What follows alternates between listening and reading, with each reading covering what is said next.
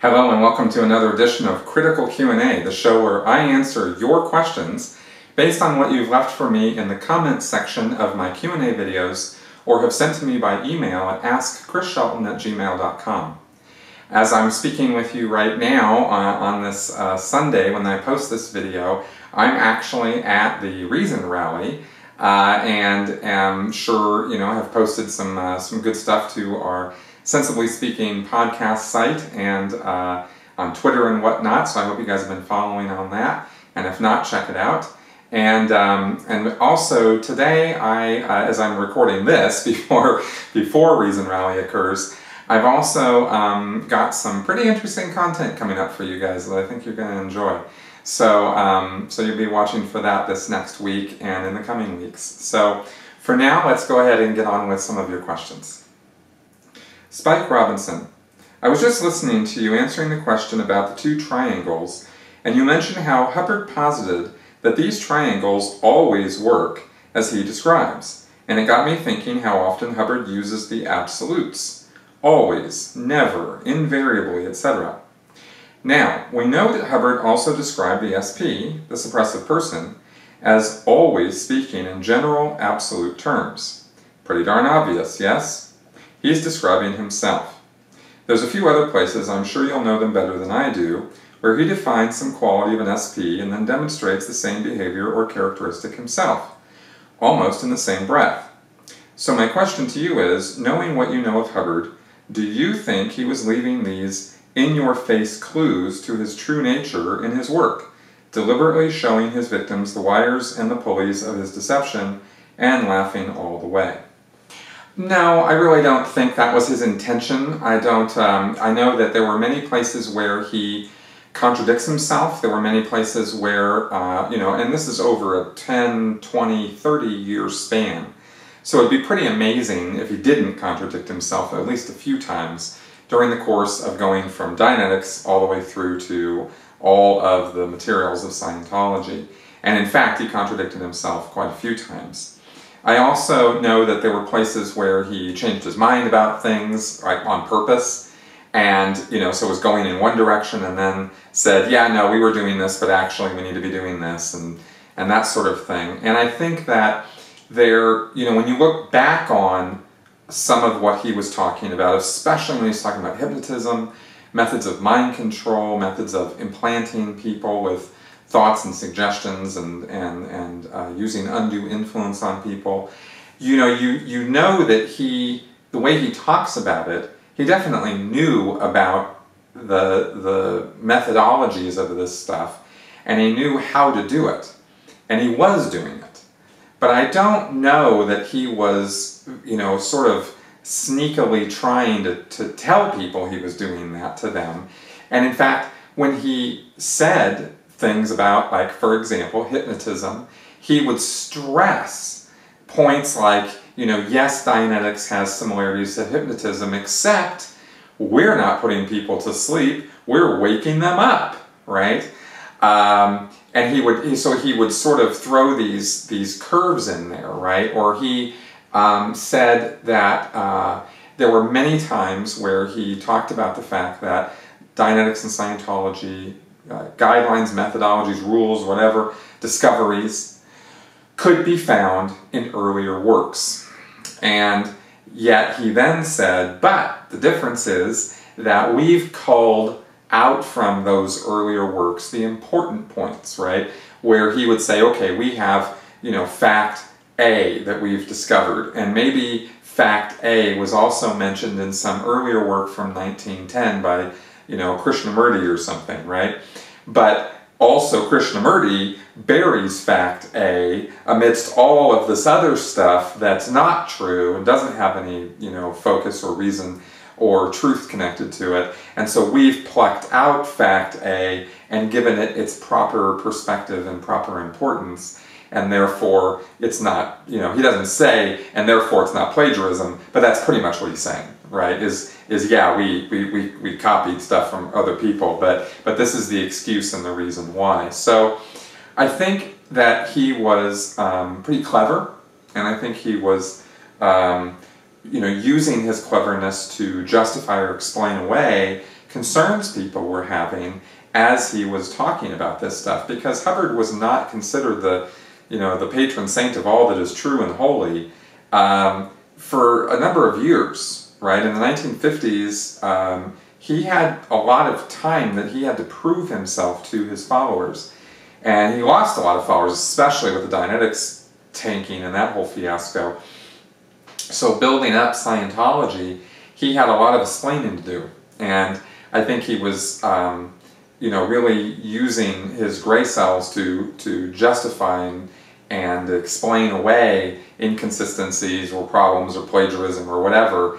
And so now we might look at those things and say, oh, he was, being so crafty and stuff. But I don't know that he was being so crafty. I think he was, crafty in that, maybe some of the explanations he came up with. But I think really he was just making his way as he went and making it up as he went along, and until the 60s, when he'd actually started formulating some systems and some structures and some standard methodologies to auditing procedures, and his methodology, his mythology, right? The whole creation thing and OT and all that stuff. That started getting really structured in the 60s, and that's when he took on the persona of the patron saint of all that is holy and true, and wrote Keeping Scientology Working, and the much more dogmatic approach that he took to the subject. So that's kind of how I look at it. Is I don't think he was. I think he was laughing all the way to the bank in some respects, but I think he also believed in what he was doing enough that he sold himself on his own con. And he's a complex guy, so it doesn't come down to an easy explanation for Hubbard, and it never has. And that's some of my probably rambling thoughts on in answer to this question. Robert Hammond. Great video, Chris. Isn't the Scientology cross also related to Aleister Crowley's occult symbolism? Can you talk more about Hubbard's plagiarizing ideas from the occult, Hinduism, and other sources? And Tim Weatherhill. I'm having some confusion about the Scientology cross. Didn't Hubbard pick that up from something Aleister Crowley was using? I heard this somewhere, perhaps in tinfoil hat territory online, that at one point Hubbard and Jack Parsons were fooling around with so-called sex magic in the LA area. Am I standing alone in a field on this one? No, Tim, you're not standing alone at all, and in fact I talk about this in my book, Scientology A to Xenu. I actually discuss in some detail Hubbard's association with Jack Parsons and the occult, and Aleister Crowley, and or Crowley, I think is actually how you pronounce that. And the deal is that Hubbard got mixed up in 1945, 46, 47, something in that time period, with Jack Parsons. Jack was a rocket scientist at the Jet Propulsion Laboratory in Pasadena, California. And in fact, he had a mansion, a very large house, about 5 minutes from where I grew up in Pasadena. My paper route used to go right by that house. And Hubbard boarded there at Jack Parsons' place, as did other people who were sort of occult followers and odd birds and that sort of thing. And within a very short time, Hubbard ingratiated himself into Jack Parsons' life, and Jack Parsons was a acolyte or follower of Aleister Crowley. And the sex magic was part of Crowley's whole, mystic Ordo Templi Ordinus thing. And I don't know all this stuff off the top of my head now, but there was definitely a black magic, sex magic, occultism. Some people have referred to it as Satanism, but I don't think that's an accurate description of what Aleister Crowley was about. I don't think he was a Satan worshiper or a follower of Lucifer or something. I don't think that's an accurate way of talking about what he was about. Hugh Urban has actually done some pretty championship academic work on this subject, and I'll put a link below to an article that Tony Ortega did, where he talked about a paper that Keith Urban wrote about this, where he went into quite a bit of detail about Hubbard's plagiarizing Crowley's work for Scientology, years following, but also indicating that it wasn't just a straight copy. Hubbard really had his own ideas about this stuff and really was a true believer. And the proof that he was a true believer in this occultism is the affirmations. And those are also listed in my book. In the appendix of my book, I put the full affirmations there. And Hubbard refers in those affirmations, which were written by him for him. They weren't written for anybody else. They were never meant to be seen anywhere else. They were self-hypnosis commands and things that Hubbard was using to pump up his ego and pump up his morale and that sort of thing. And he was using this on a self-hypnosis basis, playing it back to himself. I believe on discs, on little recording discs. So Hubbard's a true believer in the occult. Hubbard hooks up with Jack Parsons. They do engage in sex magic rituals, which follow Crowley's teachings. So Hubbard's aligned with this, but then Hubbard goes his own way because he's a con man also, and he tried to rip Jack Parsons off, and did rip Jack Parsons off of thousands of dollars, and took Jack Parsons' girlfriend at the same time. And that ended up being Hubbard's second wife, who he married while he was still married to his first wife. So there was all kinds of shenanigans going on in the late 1940s in L. Ron Hubbard's life. This is all totally detailed in the book Barefaced Messiah. So I don't need to, lay out the entire story all over again here, but I will refer you to those sources. Russell Miller's book Barefaced Messiah is absolutely must read if you're a Scientology follower or L. Ron Hubbard follower or watcher, or you're interested in this stuff, then I highly recommend you read that book, as well, of course, as reading my book. So that's a little bit about this. There's a whole lot more to be talked about in terms of the Scientology cross. Getting back to the original question on this, yes, that does come from a cross called the Rosy Cross that Crowley was using, which was taken a derivative from earlier sources. The 8-pointed star or cross that's used in Scientology is definitely derived from that. Hubbard came up with some story that that cross came from I think an archaeological dig that was occurring in Arizona, and from some Spanish cross or something, I guess. But I think that was total balderdash, and I think he knowingly took that from Crowley's work. So there's that. Lawrence Hyatt. I was recruited into the cult of Scientology back in the 70s through my friend's doctor. He was having emotional problems at the time and went to his doctor for help. His doctor said there was nothing he could do, but referred him to the local Scientology org. I went along to support him and got mixed up in it for a time until I walked. Have you heard of any other outside agencies recruiting for Scientology services that people should be aware of?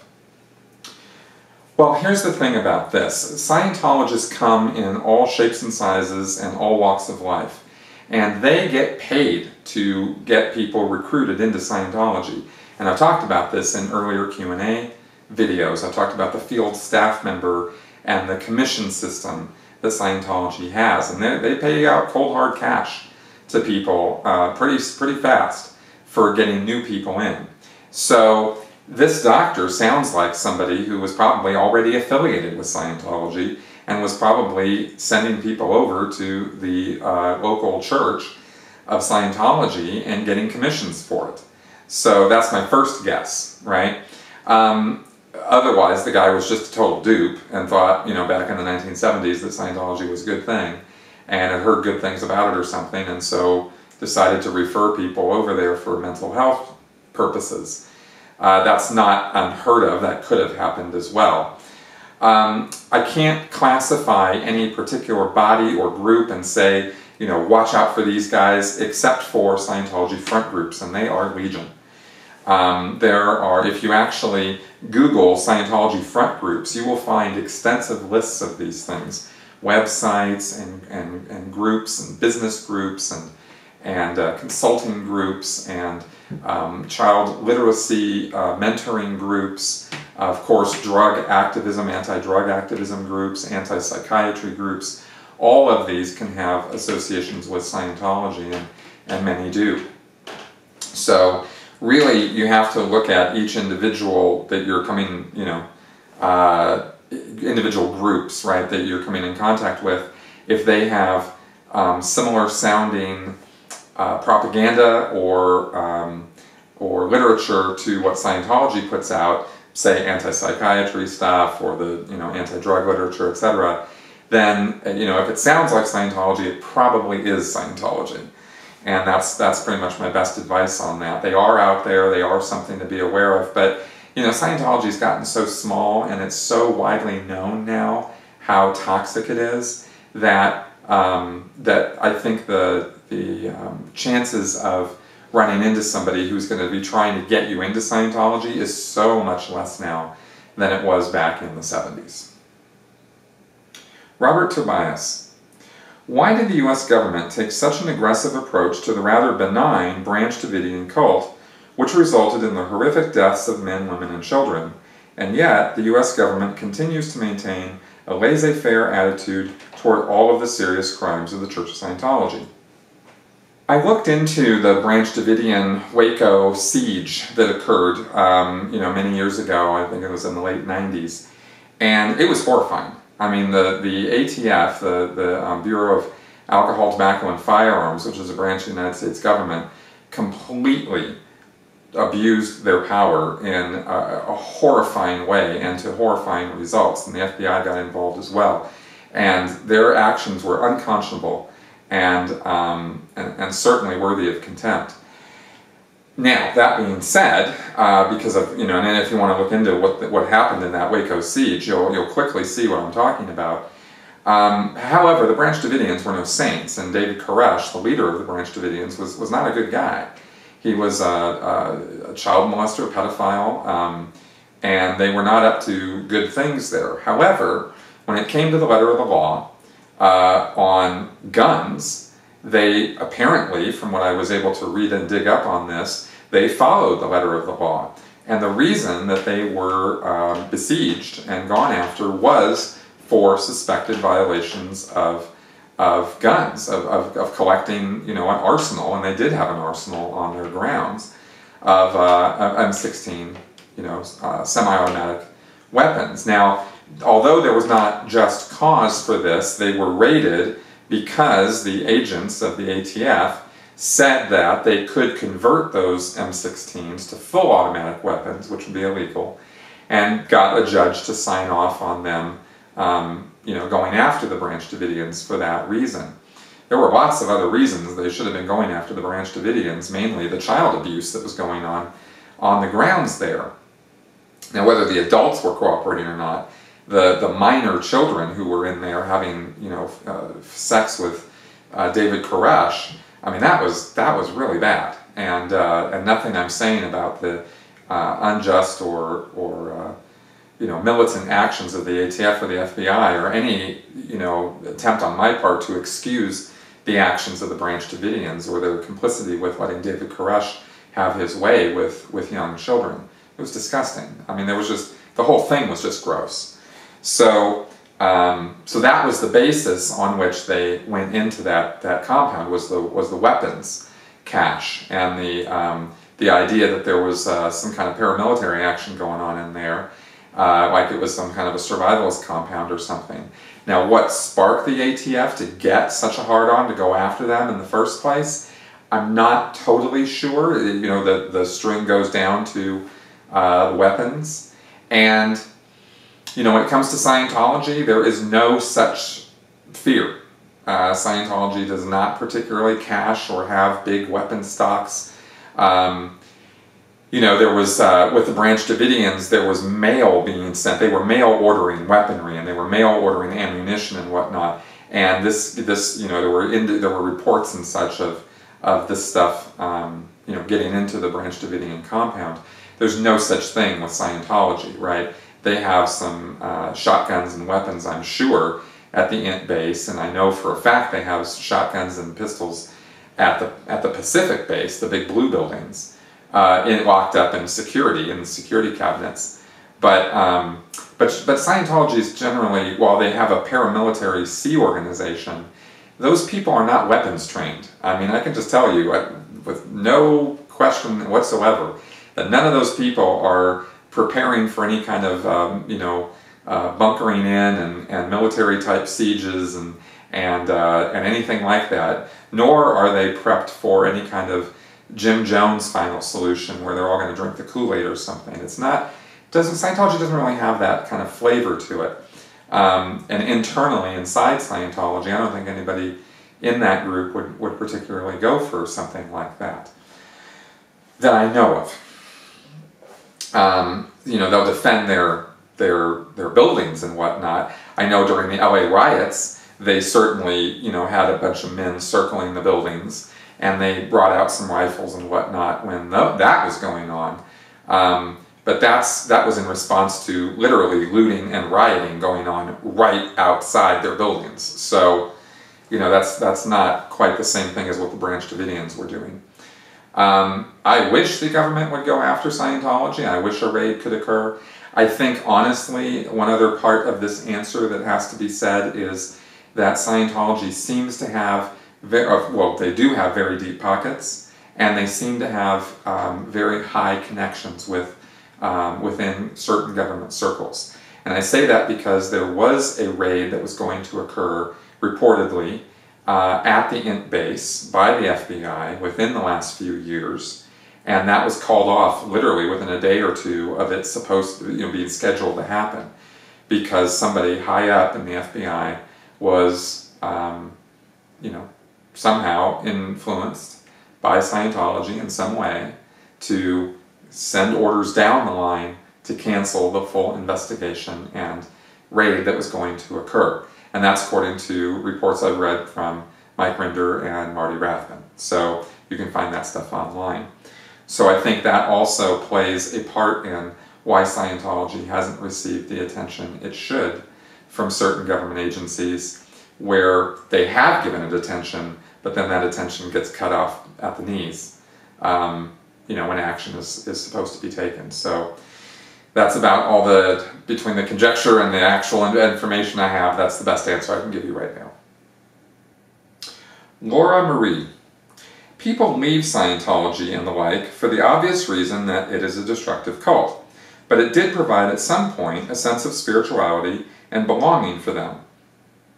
What do you think of the recent decrease in organized religious beliefs and behaviors generally in society, particularly in the millennial generation, who say they do not belong to any organized faith? Do you see any similarities in people leaving organized groups, cults, or otherwise? Absolutely, and the common denominator is education and the availability of information, the free availability of finding out what these groups are all about. I'm no fan of organized religion, and I haven't been for quite some time, for pretty obvious reasons. And I've talked about the abuses of organized religion, and yet at the same time I preach tolerance and understanding and compassion for individual beliefs. I will never, get down on somebody for having individual beliefs of their own about the supernatural or God or the afterlife or whatever. I got nothing on that. But when it comes to organized religion, I think that there are so many authoritarian, methods and even totalitarian control systems in place that people aren't even aware of. And the undue influence is amazing, it's shocking. And this includes the Catholic Church and the Christian Church and any church. This kind of thing goes on. It's just part of human nature that when you put people in power positions, they abuse that power. Not everybody, but enough that it's noteworthy. And the abuses with the Catholic Church, for example, are quite extensive and quite horrifying. So that's not to say that every priest and every Catholic priest is a pedophile or something like that, but there's enough that it's alarming, and I'm sometimes alarmed by the tendency of some Catholics to write that off. Then there's the extremism that we see in certain Christian sects, and the Westboro Baptists, for example, or some of the evangelicals and this sort of thing. these become extremist groups. And of course I've said it's not just religious groups, but in answer to the question here, the remedy or the antidote or the thing that seems to proof people up against falling into these totalitarian extremist groups is education, right? Is knowing better. And I mean, you know, if I had known a few key things when I had first walked into a Church of Scientology, then I wouldn't have fallen for it.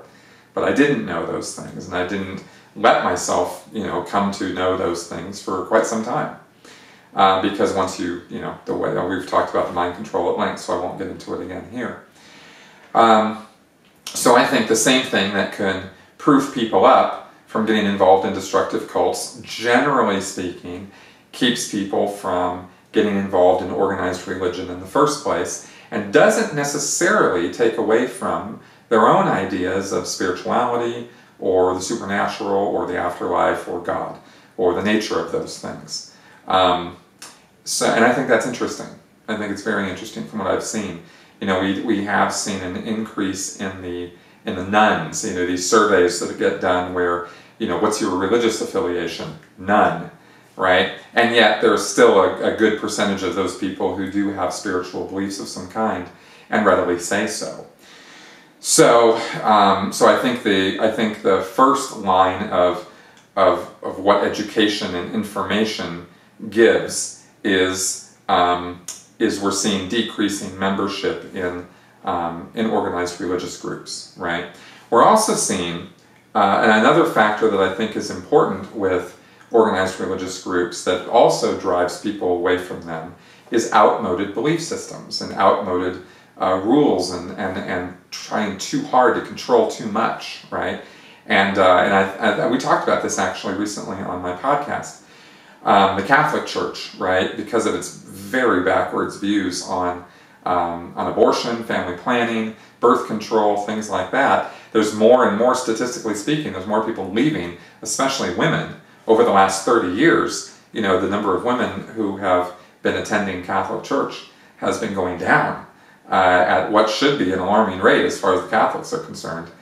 And that also is a reflection of the Catholics', you know, inability to recognize that women's rights and human rights are a very real thing.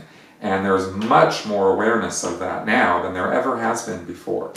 Much more. And statistically, this shows in a number of different metrics. So I think that's also a contributing factor to, you know, people being proofed up against this stuff.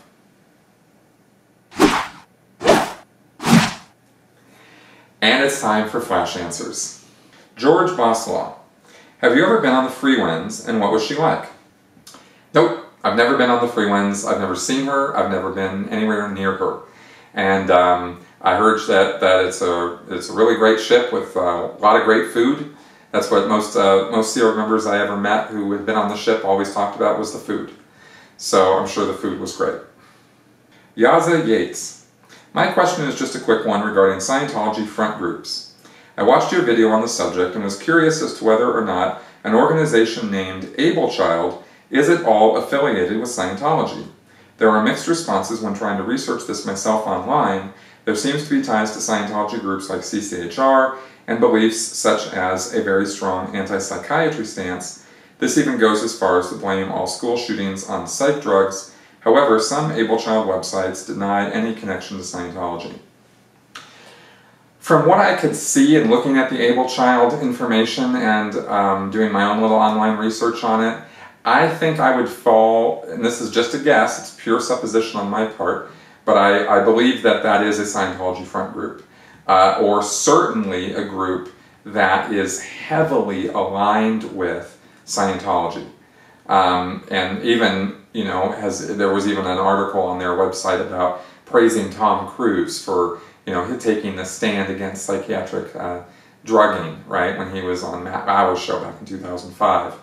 So I don't really see any reason to be associated with Able Child in any way, because basically their stance on psychiatry is actually kind of a rabid dog approach anyway, and isn't particularly worthy of support.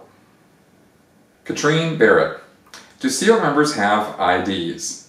I have known several ex-SO and ex-military members who didn't get their driver's licenses until later in life, simply because they didn't need one when they lived on base. Military members have government-issued IDs, so that's not really an issue for them, but what about SO? Do they simply have no ID cards? You can't get on a plane or do any number of other activities without ID, so I wonder if this is a sort of control method. Also, what about members who are from other countries? Do they get to keep their passports and visas with them, or do they get locked away for safekeeping? Thanks for your time and all your hard work. Yeah, Sea Org members have IDs. I had a driver's license the entire time I was in the Sea Org. There's nothing that says you can't have IDs when you're in the Sea Org, and they're often necessary to travel or do lots of things. You certainly can't drive without a driver's license, and the Sea Org needs people who can drive. And when you're driving, you have to have your driver's license on you. So when you're in a trouble in the Sea organization, not in other Scientology places, but at the Sea Org level, they will confiscate IDs, passports, and whatnot, so that you can't easily get away. Such as when you're on the Rehabilitation Project Force, the RPF. You don't get to carry around your ID and whatnot when you're in that group, right? And when you go on the free winds, they collect all the passports and everything too. They say that there's some kind of law about that. I haven't looked into it enough to know whether that's true or not, as to whether they're supposed to have your passport or not. It doesn't really make a lot of sense to me that they would, but that's the justification they use, at least in confiscating all the crew's passports when they're on the ship. And otherwise, they do have Sea Org issued ID cards, which they use to gain access with magnetic strip to various places on the bases. And they can control who gets to go where on the Sea Org bases using those Sea Org ID cards. Okay, and with that we have reached the end of our show. I hope that these answers have been interesting and informative for you. I'm doing my best here to keep up with everybody on and some of the amazingly interesting questions that you ask. For my Patreon supporters, I want to thank you very much for the support you guys have given. And if you would care to take a look, you can check out the link below to my Patreon site and throw me some love and support if you like what I'm doing. So until next week, thanks for stopping by, and I'll see you later.